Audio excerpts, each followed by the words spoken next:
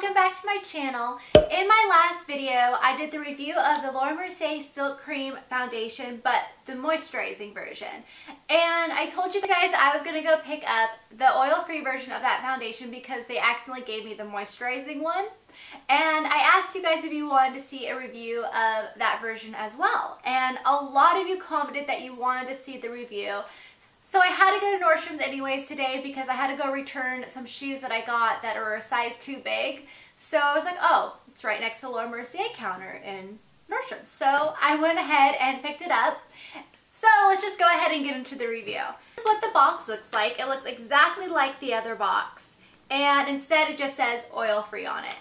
And again, it is Mercier Silk Cream Oil-Free Photo Edition Foundation. These names for these foundations, I feel like are getting so long. It's like I'm getting winded every single time I say a foundation name. I mean, phew. So like I said in my last video, this is the new Silk Cream Foundation that is replacing the old Mercier Silk Cream Foundation.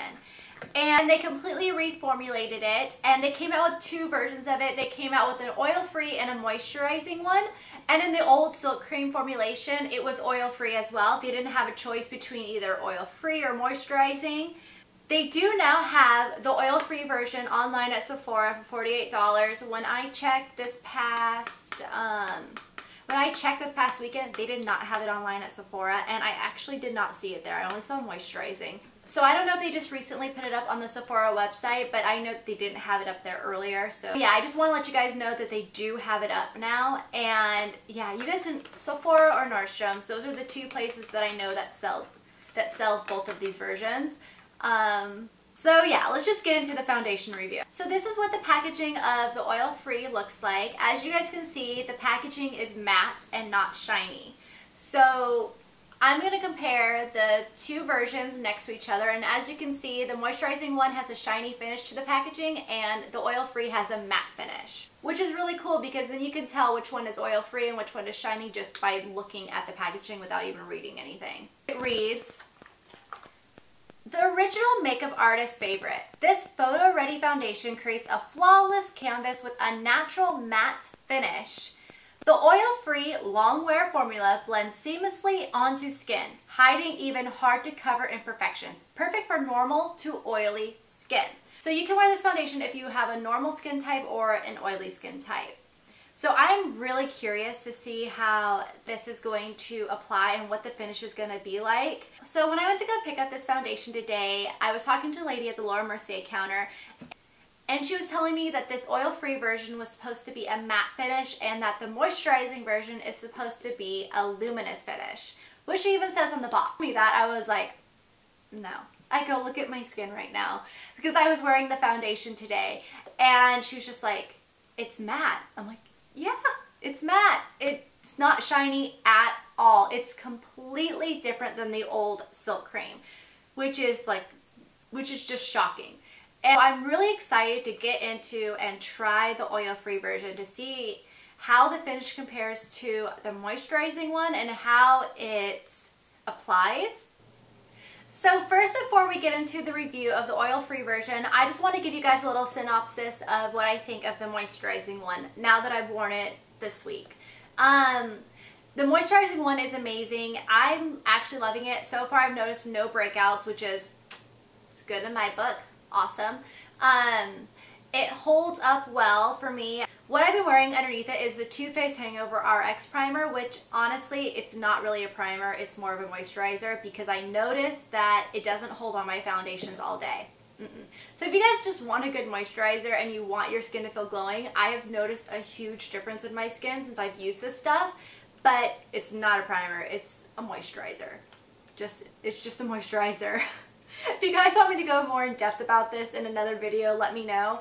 But yeah, I love this for a moisturizer, not so much a primer, but as you guys know, I can't really wear primers. They always break me out and I just have no luck with them. But yeah, all in all, it did break up a little bit on me about 4 or 5 hours in, but not that bad. It's held up better than all my other foundations have. And I'm actually loving this one. This is really great. I really, really like it. But that's also because I am oily. For people who are dry skin, it's still, be cautious with this one. Just be cautious. So let's just go ahead and get into this. So as you guys know, I preferred the Flat Top Kabuki over the Beauty Blender because the Beauty Blender was very splotchy on the skin. I don't know why, but it was splotchy and I didn't like it. It was very splotchy on the skin. I didn't like the coverage of it. So I'm going to give you guys a little tip. If you want to achieve a full coverage look, use a dense brush. If you want to achieve more of a sheer, natural look, then use a Beauty Blender. A Beauty Blender, because it's damp, it's going to sheer out the color. I like more fuller coverage because I have a lot of redness and unevenness to cover. So I prefer the brush. If I'm going out running errands and don't really care but just want to look presentable, then I'll go use the Beauty Blender because it's nice and quick. So yeah, just applying foundations for me, I prefer the F80 just because I know it gives more of a full coverage look. So we're going to go in and use that. We're going to start shaking this foundation to make sure it's all mixed inside.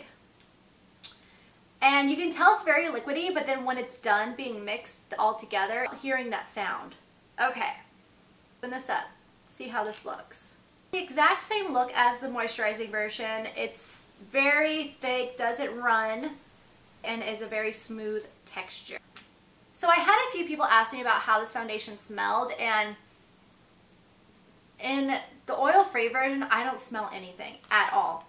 I smell nothing. But when I was asked about the moisturizing one, I went back to go smell it, and I noticed the moisturizing one has a paint smell to it. It definitely smells like a paint.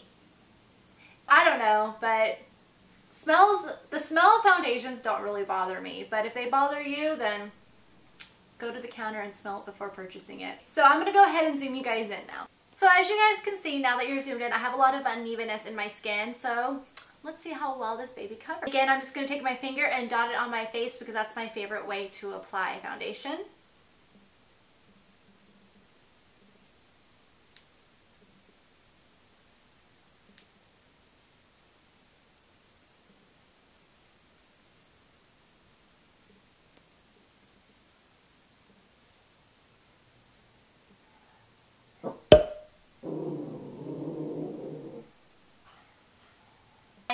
Okay, so now that I have my foundation applied on this side, you can see the difference between my no foundation side and my foundation side. So you can see how much it really covers. It has covered a lot. It's got good coverage. It's the same amount of coverage as the moisturizing one, but I do notice that this one is more matte than the moisturizing one. This one is even more matte, and I do notice that it does cling to dry patches. So for combination skin, I'd be very careful with this. I'm noticing that there is some dry patches right in here because that's where I'm kind of dry. So yeah, it's got the same amount of coverage. It's a little bit more matte than the moisturizing one, and it does cling to dry patches so far, what I'm noticing. So I'm going to go ahead and finish up the rest of my face. So this is with one layer of application, and as you guys can tell, it is a medium coverage. I wouldn't say light coverage because I am definitely evened out a bit, but I do notice that it does not cover my blemishes that I have right now. I definitely need to go in there and build, so I'm going to put a little bit more on my hand. So let's see if we can build with this one as well. So I'm just going to take a little bit on my brush, and I'm just going to put it over the spots that I need more coverage.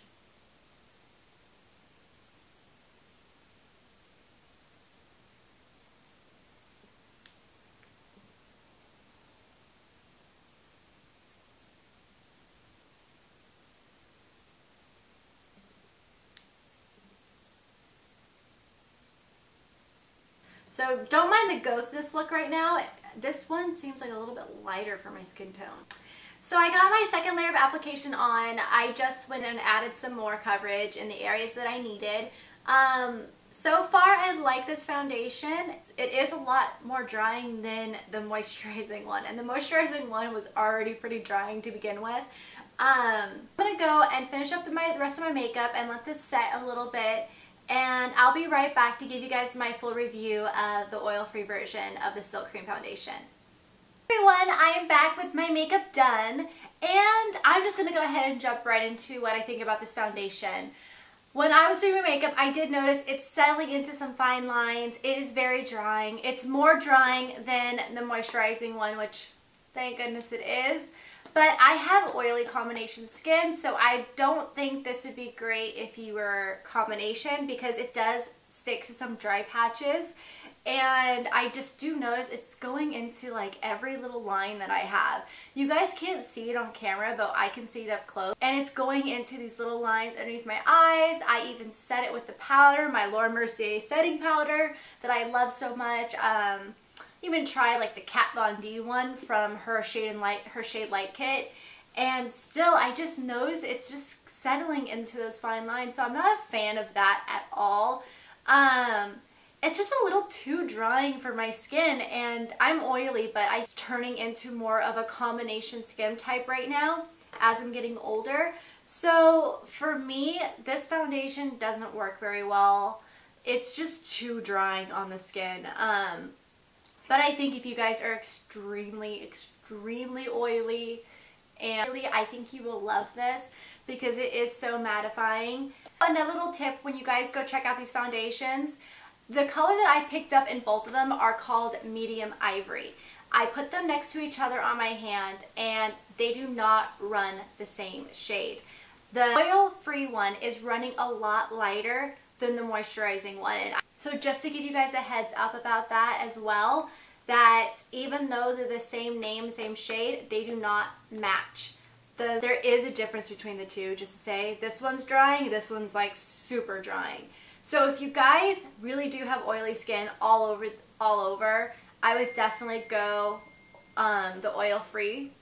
But if you guys have combination skin to dry, I would go with the moisturizing one. But remember, if you are very dry, get a sample first before you pick this up because it is so drying on the skin. So I don't know if you would like the finish or the feel of it. So all in all, I prefer the moisturizing one over the oil-free one because the oil-free one is just a little bit too drying on my skin. Even for me being oily to combinations, just too dry. So yeah, I prefer the moisturizing one. I know as a lover of the Lauder Mercier Silk Cream Foundation, I definitely missed the old formulation because it was so different. I love the new one. But I wish they would have kept the old one as well and not gotten rid of it because it is such a different foundation. So if this review really helped you guys, please give this video a thumbs up. Also, if you are new to my channel, don't forget to subscribe for future videos. And I will see you guys in my next video. Bye! I got that James Dean daydream look in my eye. You got that red plastic thing that I like when we go crashing.